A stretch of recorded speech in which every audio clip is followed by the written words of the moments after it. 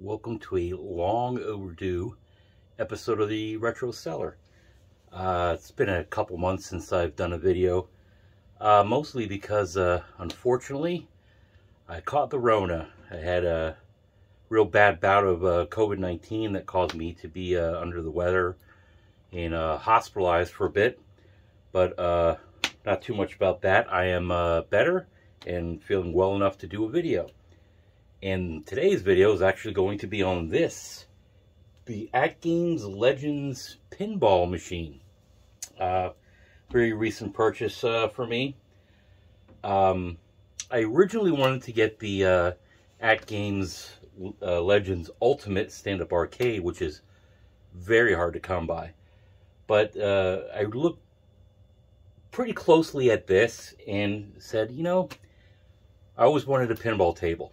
But if you want an actual pinball table, you're going to spend thousands of dollars, anywhere from, I don't know, $2,000 to $5,000. I've seen some $10,000 ones. This is in more manageable price range because it's a virtual pinball table. And even some of those, if you get them from other kinds of companies that you can see online, even they go for thousands. This thing, through AtGames, was about... I got it through Sam's Club for $699, but you could get it through the AtGames website for about $750. So this thing has been on the market for well over a year. But one of the reasons why I did not jump the gun and get this thing sooner was because AtGames didn't always have the best reputation when it came to putting out product. A lot of their stuff was kind of dubious. I also reviewed this in the past, which was developed by AtGames for Sega, which is the Sega Genesis Ultimate Portable Game Player. This thing, if you remember, was garbage. It's an officially licensed product that was so bad, as well as some of the Sega Genesis flashback systems that they made, that when Sega came out with their Genesis Mini, they went a different direction, didn't have AtGames do it for them because it was garbage. Also have this thing that they developed a while ago called the Atari Flashback Pong and Atari Hits Blast, or whatever you want to call it. It's got 20 games in it. I'll probably be reviewing this very shortly in the future. But because of the reputation, I waited until I read some more reviews on this thing, did a little bit more research, and figured, you know what, I'm going to get it. There are other tables out there done by Arcade 1-Up that are also about $750. I know they have like a Marvel table and a Star Wars table.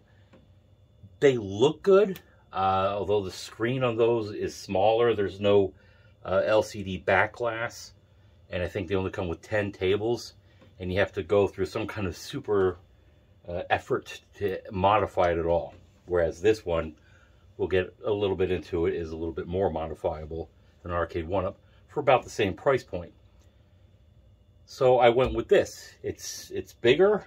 The Arcade 1-Up is 720 pixels, whereas this is HD. It's 1080p, I believe. Runs at 60 frames per second. It features a 32-inch LCD HD playfield with a 15.6-inch LCD back glass. It comes pre-installed with 22 Gottlieb tables that are okay. We'll look a little bit at them. They're not as good as the tables that you could expand on it through AtGames.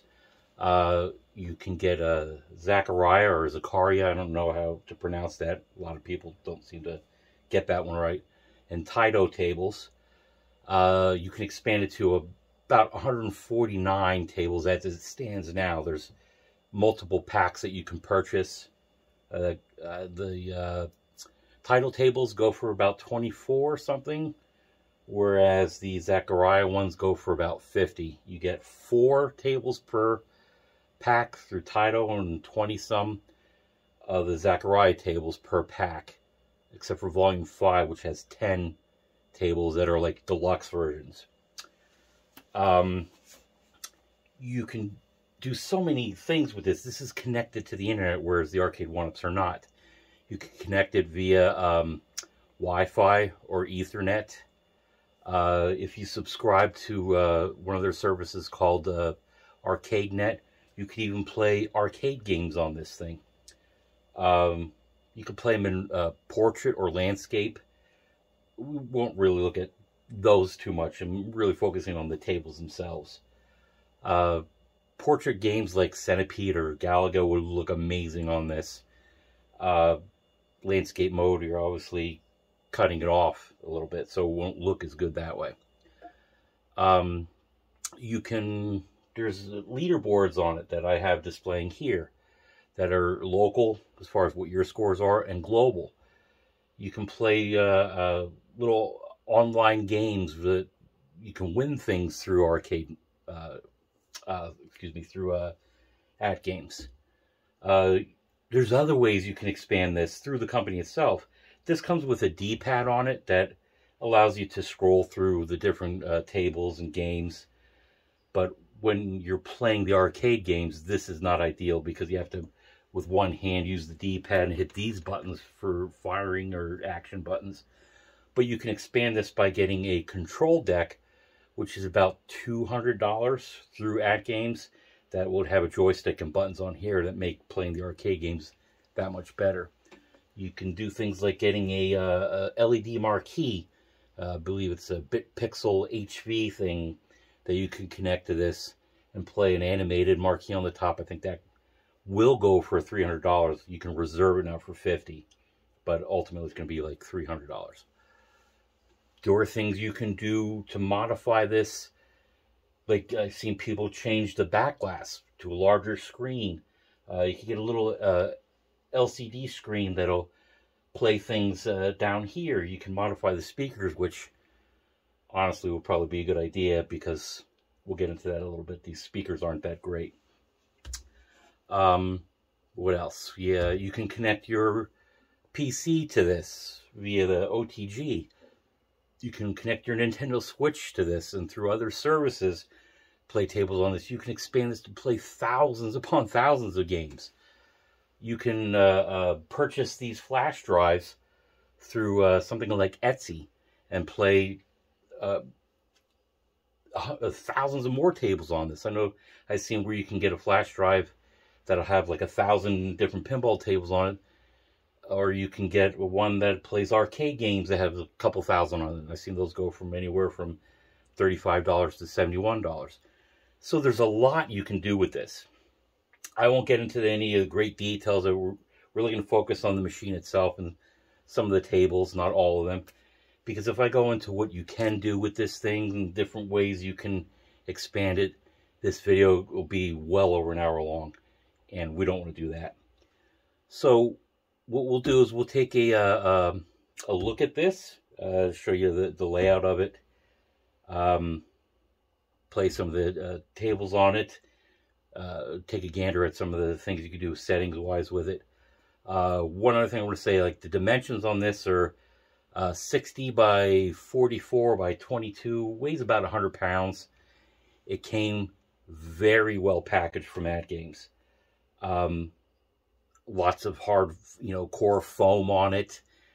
Unbelievably well packaged. If you get this thing damaged, trust me, somebody put some effort into it, and it wasn't because of any poor packaging by AtGames. I've seen where it came in two boxes, one that had the play field and a separate box for the back glass. However, I got it in one box, was able to put it together in about 15 minutes by myself, which is, this comes on one piece. You just kind of bolt on the legs, you screw on the back glass, and hook a cable up to it, plug it in, and you're good to go. So, like I said, we're going to look at this. I'm just reviewing this out of the box for those that aren't incredibly tech savvy as far as how to connect your PC or your expanding the back glass for it. So, just what you can do by just turning it on. So why don't we take a look at it and see if this is something you'd be interested in purchasing. It's pretty awesome. Okay, here we are looking at the front of the machine where you can see the layout here. On the left would be the rewind button, so you can go back from the menus. This would be the front nudge button. This system has a accelerometer on it, so by jiggling the machine you can move the ball. My accelerometer seemed to be malfunctioning. It was actually just kind of locked in tilt mode, which got to be annoying, so I turned it off. They do updates to the firmware from time to time, as well as updates to the tables. And I had a recent update and didn't check to see if they fixed the accelerometer issue. But actually the nudge button seemed to work just fine. I actually prefer it that way. This would be the start button, or the select button. This is the home button. And our plunger, which feels like the real deal. Pull it back, let it go, you're good to go. This is a false coin slot and coin thing. It's a nice little feature, but it's not coin operated, if that excites you. So on the left side here, you see your flipper button, and this would be your left nudge button. They're close together, so if you're playing and you need to nudge the ball, it's right there. Pretty handy. And obviously, same buttons are on the other side. And this here is the D-pad that I was speaking of. This will give you the ability to move around in the menus. And like I said, playing games on this are a little bit unruly because you actually have to kind of play it like this with the way the buttons are mapped, and that's a pain in the butt. Probably would be easier if you could do the shoot and action buttons with the flipper buttons, but nevertheless, this is how they have it, and this is why playing with the control deck would be much better, and I will definitely be upgrading to that in the future. But as you can see, it is a beautiful system. It's a nice screen on it, very well lit as far as brightness goes. Has a nice back glass with a lit marquee. So before we actually start playing the games, let me just quick tell you some of the issues that I had with this. You're going to hear that the speakers aren't the best. Sometimes they can be too quiet, sometimes they can be a little bit on the loud side. There are adjustments that you can make to it, but ultimately it would probably be better to get a better set of speakers, which is possible. You can very easily modify it. Another issue I have is actually a result of that lit marquee, because when you're playing the game, I believe you could see it right about here. You see the reflection of the marquee. It's slightly distracting, and I know it distracts some people enough that they actually turn off that lit marquee, or they put something like a piece of cardboard over it to prevent the reflection. It doesn't bother me that much, and I'm probably just going to leave it as it is. The other issue that some people have with this, and I can agree with them, it is actually an issue, is the haptic feedback that this machine possesses that I did not mention. Haptic feedback allows you to sort of feel some of the effects of the game that mimic actual pinball machines. I believe they use speakers called like exciter speakers. I don't believe they use solenoids to cause that effect. But nevertheless, on certain tables, what it does is it causes this to vibrate a little bit, which can be annoying, especially with the more bassier sounds. Some people say that just by pressing on it helps alleviate that issue. I can tell you that it doesn't. It still vibrates. But I am told that if you get the control deck with the joystick on it, that actually does not vibrate. So why don't we take a quick look at the main screen. This is the menu. If you look at the top where it says tables, this is where all the purchase tables are. The ones with the without the black border are the Zachariah tables, and these are the Gottlieb that came pre-installed. And as we scroll through here, you can see where all the various tables are. If you look at some of these, like Nautilus, some of these look like they're duplicates. You have a style that's, I'd say, more reminiscent from the 80s. You have Nautilus in the middle here that says that it is from 2018.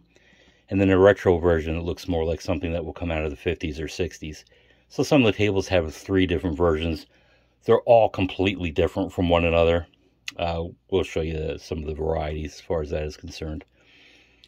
So like you see Shooting Rapids, you have Shooting the Rapids 2016, Shooting the Rapids Retro. So there's a ton of games on here. I'm going to show you some of my more favorite ones.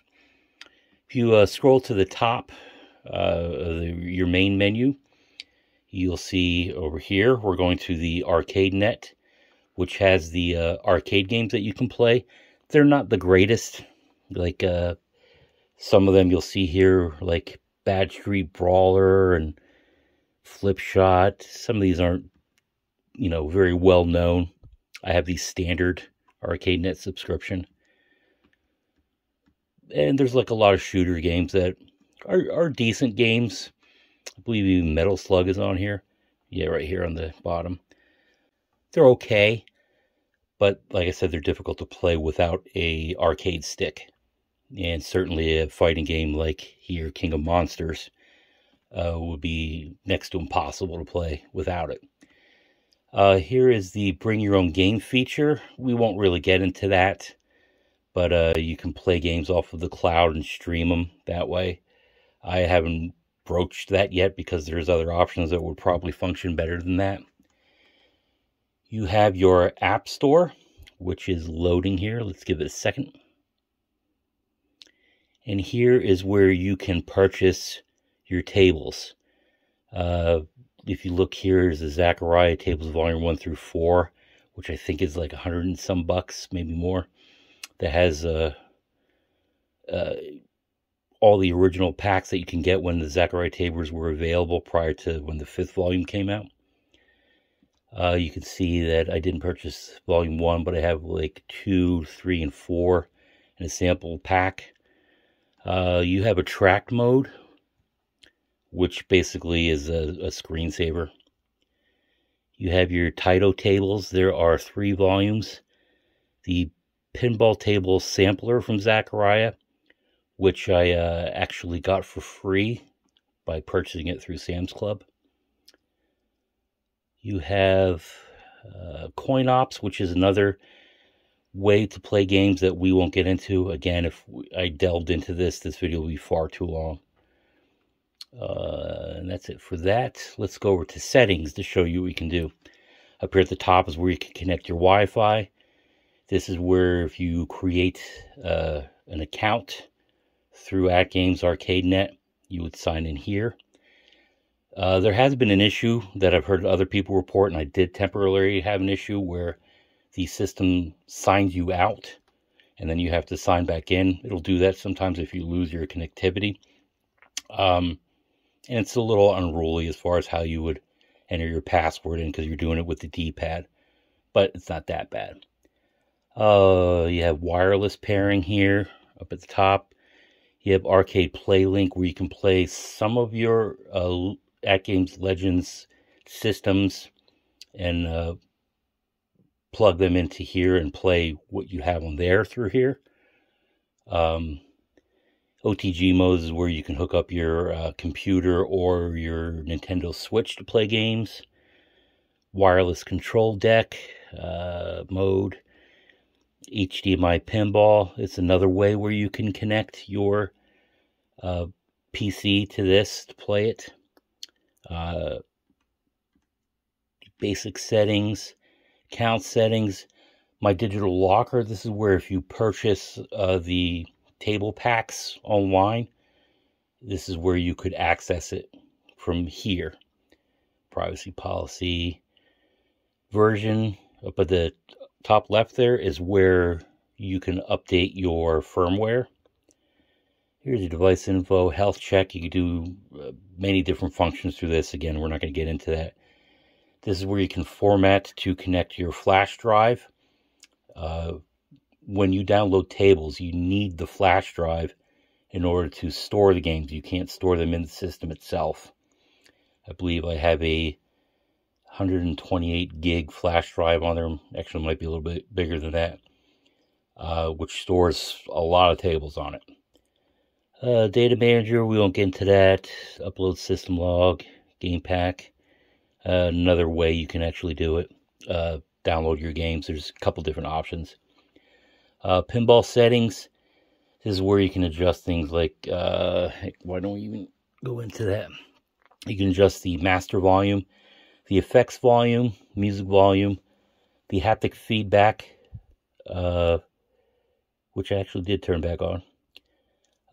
Display mode, which is a cabinet. You could do different things, like he crops it differently or flips it in a horizontal mode, which is useless. Flipper mode. Flipper's inverted. Don't know why you would want to do that. Pro button mode. You can adjust the backboard on it, the back box. Various different things you can do with that. And you could do live streaming through Facebook, or I think it's YouTube. Let's click on that real quick. Yeah, Facebook and YouTube, and I don't know what that is in the middle. Twitch, I believe. Where you can stream directly to your account. Not quite sure why you would want to do that, but nevertheless, the option is there. Here's where you can really see where that reflection can be annoying.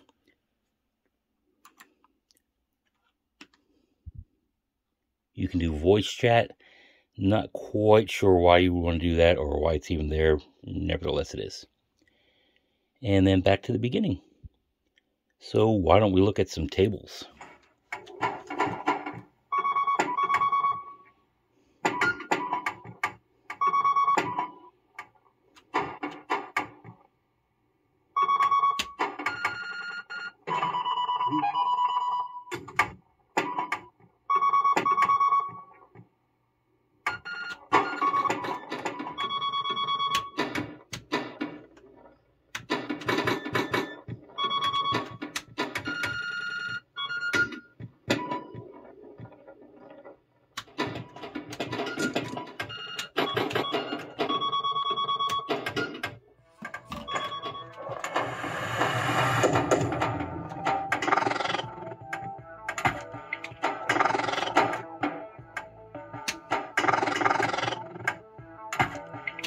Combo, double combo.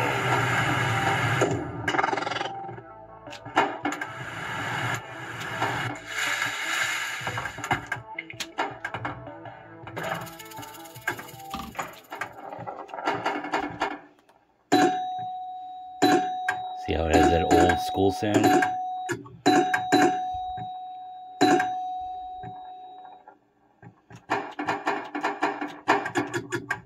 Much easier to drain the ball, as you can see. But look at the detail of that ball. Definitely has a 3D look to it in texture, whereas the Gottlieb tables are a little bit more flatter and muted tones. And it just kind of looks like it's sliding across the board, whereas this one is animated better. Here, I can even hear the sounds of it rolling. Definitely more realistic. So if you want to exit a game, you hit the home button that's on the right front, which brings up this menu, where you will see a couple options, if you can see it between that marquee reflection there. At the top is a call attendant button. There are some tables where the ball can actually get stuck, and if you hit the call attendant button, that will release it and put it back into the play field for you, actually, by the plunger. You can quit play where you're just not happy with how the game's going. You can go back and start the game over again. Quit game goes back to your main menu. leaderboards where you can see the local score, high scores, as well as the global, rules of the game, and settings that you can adjust by table, not just by the default, where you can set it up as a whole throughout all the tables. You can readjust it by the table as well. So we're going to play right here, Rescue 911, which is one of the Gottlieb tables, where you'll see a difference between these and the Zachariah ones. So as you can see, they're colorful. The lighting isn't as realistic. The artwork in it is more cartoony. The animation is a bit more cartoony. It seems flatter. Definitely playable, but you can definitely see a difference as far as lighting is concerned. You can also see here how the ball seems more flat. Doesn't really show any kind of texture when compared to the Zachariah tables. You'll see it when it's actually playing.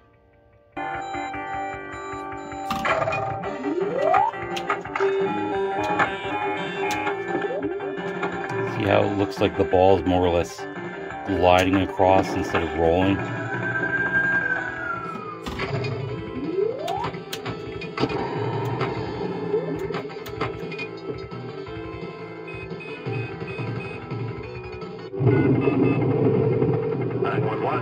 I want to indicate a note. The whole area is on fire. It's going further and I have to Chopper 1, made a water drop behind the canyon area.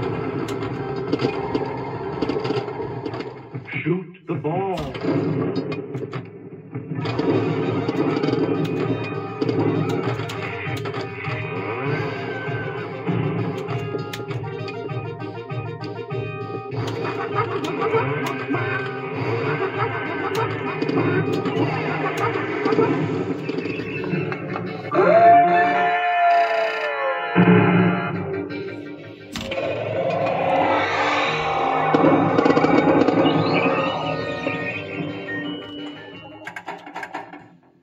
Kill shot.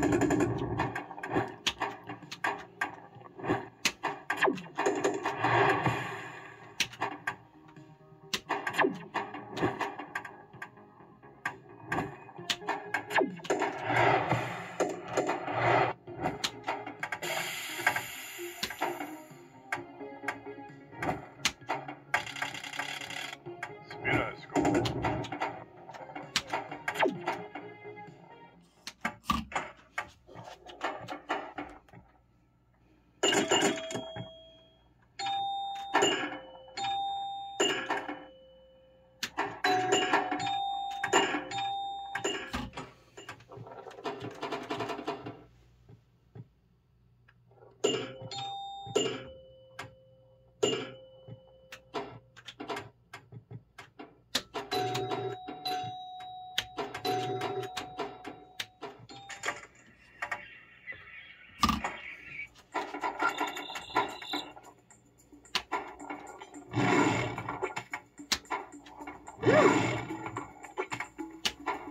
Double loop. Beware.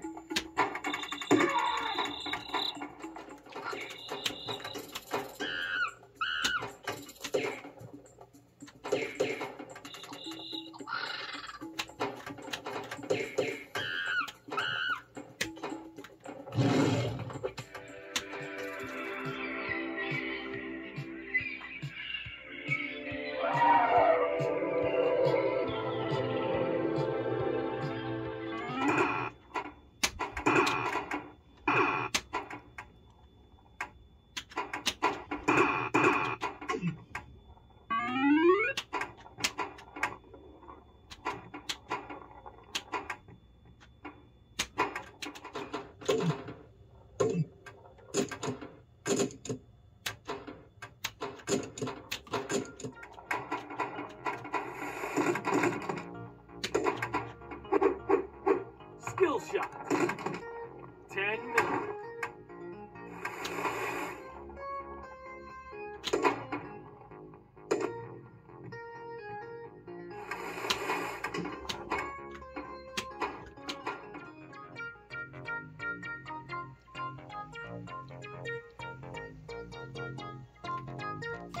Johnny begins.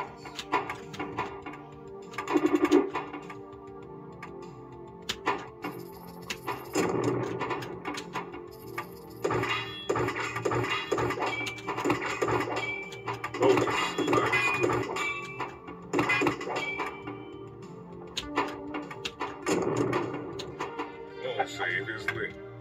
Be careful. All save is lit. Be careful. Get back. Super. All save is lit.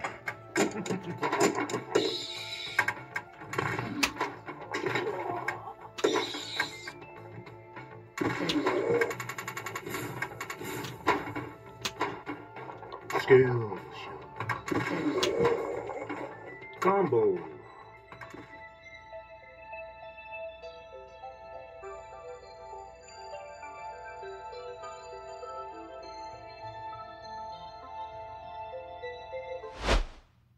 I think we looked at enough tables here to show you what the machine is capable of. So why don't we just scroll over to ArcadeNet, and I'll show you one of the arcade games you can play and what it's basically going to look like. But again, you're going to play using the D-pad on the control deck here, and the two buttons on the front, the reverse button and the front nudge button. The front nudge button being the power button, to show you how unruly it is playing it this way, which is why you would prefer to use the game stick control deck. So why don't we take a look at one of these things. So here's a game called UN Defense Force Earth Joker, which is a shooting game. Hard to play, especially in games like these where you have to dodge things. It's hard to do with the D-pad. With a arcade stick, it would obviously be much easier. I'm really not going to show you any of these. Perhaps in the future when I get the control deck.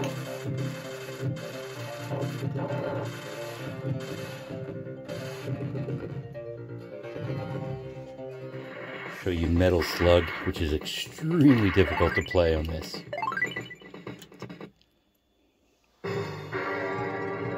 Mission 1, start.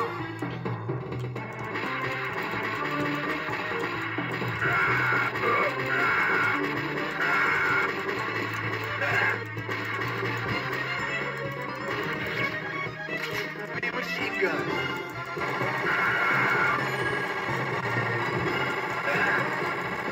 It'd be much easier with a stick.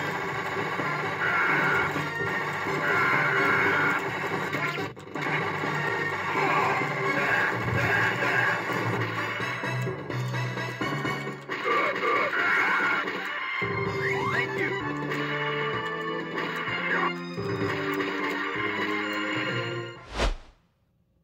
So that is our look at the AtGames Legends Pinball machine. To conclude this, is it worth it? I think it is. $700 to $750 is not chump change to a lot of us. But to me, this is the cheapest, best option there is out there. It's better than the arcade one-up machines as they stand now. It's cheaper than if you get a custom virtual cabinet, and certainly more than if you got an actual pinball machine. Then you're talking thousands of dollars. So for this price point, I think this is good. Is it without issues? No, as I already said, the vibration issues with the speaker, and whatnot, most of which can be resolved. I had a couple minor hiccups in regards to connecting to my account, and people have reported that the customer service with AtGames isn't the best, and I can tell you that it isn't. What little interaction I had with them took 24 hours to respond, didn't really resolve the issues. Fortunately, there are options on YouTube There's Facebook groups and there's message boards out there that with a little research you can resolve these problems. Another issue with this is the warranty. If you get it through AtGames, it only has a 30-day warranty, which is kind of crappy. Doesn't show that they have much confidence in the product. I believe you get a 90-day warranty if you get it through Sam's Club, but not everybody's a member. But as I said, I personally think this is probably the best option for you out there. I love it. My kids love it. My son's playing this constantly. And I think if you give it a shot, you would actually like it too. But that should conclude this video for now. I have hopefully some more things in the pipeline that I can put out there soon. Please like, comment, subscribe, and I will see you in the next video.